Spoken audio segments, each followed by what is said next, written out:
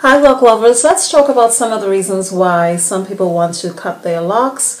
One of the biggest reasons is because they say the hair isn't growing as fast or fast enough, and that's so sometimes not true. Remember, when you lock your hair, it starts to compress. It's not going to be like when you had it loose and natural. Your hair is growing, but it's also compressing, so you're not going to see that growth because it's constantly compressing to form into that lock. So it is growing, but you're going to notice the growth at a slower rate. It depends on how kinky your hair is. You're going to see actually see the growth a little bit less or more depending on the texture. But remember, the hair is constantly compressing, so it's not going to look as long as, you know, loose natural hair. So you really have to just be patient. Another reason would be the smell. Some people are shocked, like, oh, what is this nasty smell I'm smelling?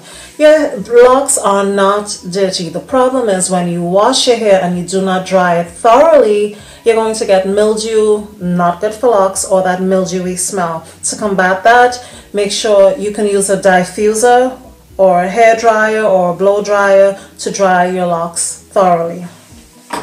Another reason would be buildup. You know, buildup makes your hair look yucky or makes it feel very weighed down, and you have that sticky feel to it. If you have a lot of buildup, you may have that little film, white film over your locks. You can do an ACV, apple cider vinegar treatment, with maybe baking soda to get all of that product buildup out of your locks. You can use, well, going forward, don't use any parabens or waxes. Try not to in your locks, because that is going to build up over time. I know that there are some vegetable-based products out there. Be careful with them, because after a while they do build up. But you do have that option when it does build up to use the ACV treatment. But try to stay away from waxes and parabens, and if possible, use a residue-free shampoo. And I know Neutrogena makes a very good one. Another reason would be lint. Lint in locks is not attractive. It's not attractive. I know from experience. To combat that, you can certainly use a satin scarf and cover your hair down every night, or cover the half of your bed with satin-like material to avoid lint coming in your locks. And when you're going to shampoo your hair, you can take a baby brush or a very soft bristled brush, and brush any topical lint that you see, or even if you don't have any lint in your locks,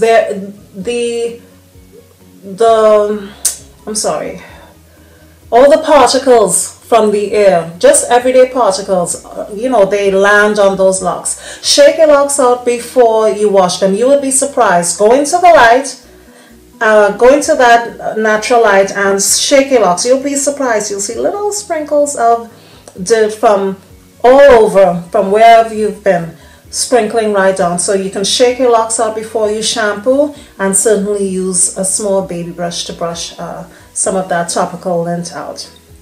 But if the lint is embedded, please do not pick at the lock. You're going to weaken the lock. You're going to weaken that bond. Instead, you may have to opt for coloring the lint. Yes, that sounds horrible, but you do not want limp, broken locks. Another reason would be some people say, well, oh, my locks are very thin. You know, you just started out, you're 2 months in, 4 months in. Well, they are going to be thin at first, but remember, as they grow, they expand, they thicken, they swell. They're not going to stay that way forever.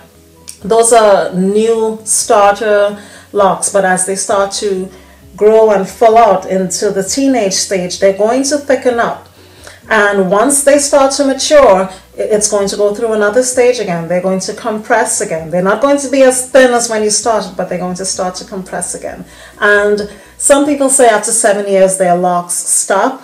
changing, but I can tell you, I mean, it's been 7.75 years for me, and my locks are still changing, and yours will continue to change, especially if you combine a few locks or get a haircut. And speaking of haircuts, lock haircuts take very long to grow out, so go to an experienced loctician, a loctician that specializes in haircuts, to do that for you. If you cannot afford it or you do not want to go to a loctician, I didn't go to one to cut mine and I made a disastrous cut, but I don't regret it. I don't want to go anywhere.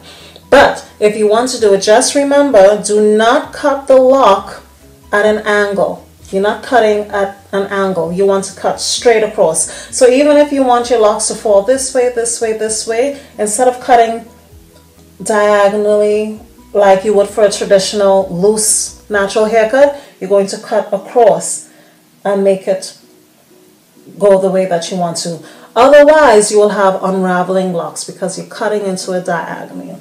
Trust me, I have done that to the front. Thank goodness it wasn't anywhere else.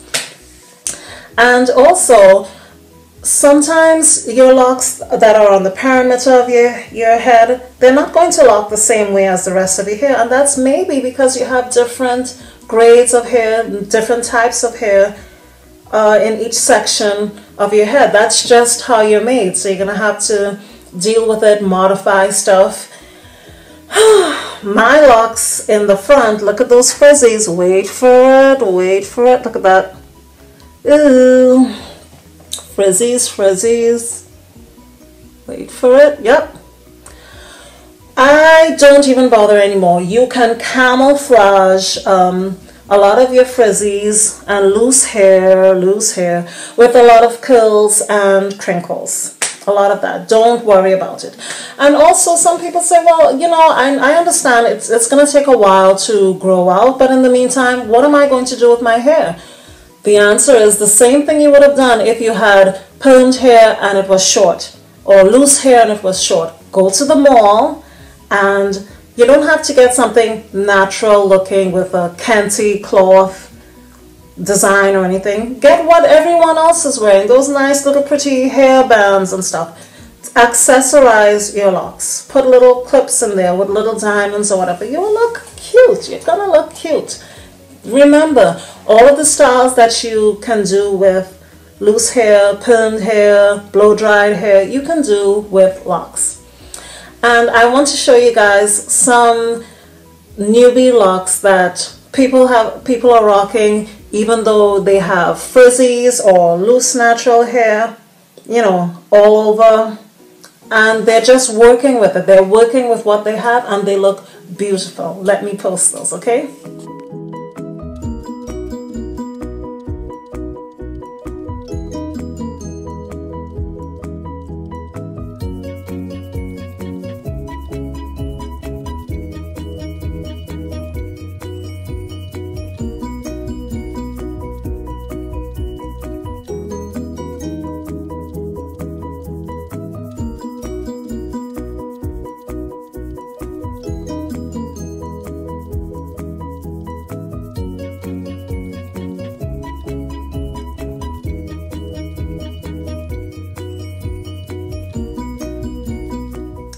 Beautiful. And accessorizing with makeup and, you know, jewelry makes a big difference too. Let's just look at this example, okay? Try a headscarf if you don't want to pull your hair together, it's a bad hair day, or try accessorizing with pops of color with makeup, or you can try something like beautiful little starry little things that you wouldn't traditionally think of for wearing with locks. It's a nice pop of color, pop of surprise. And look at these newbies. I love the way he's rocking this, unafraid and looking really beautiful. Look at her. Look at the way she has a traditional style but in her own funky locks. I love the way this one is embracing that beautiful short look. And as I said, makeup and well done brows makes a very big difference. Okay, lock lovers, until next time, bye.